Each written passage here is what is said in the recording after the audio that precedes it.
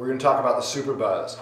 The Superbuzz is a variation of Mr. Buzz, which was an attempt to see how small a board it is we can make work as a daily driver.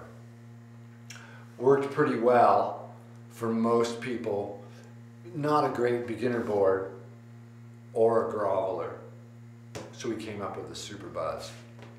What the Superbuzz is, it has a similar entry rocker as Mr. Buzz. That entry rocker is going to allow you to paddle this really small board well.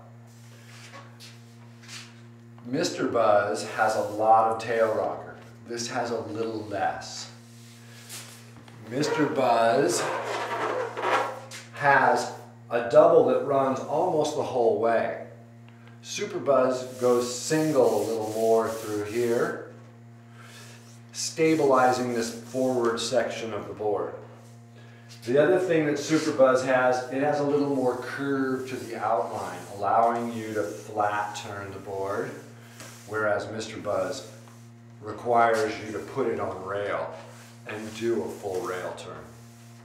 So this board is an easier board to ride and a board that's much more suited to small grovelly waves than the Mr. Buzz.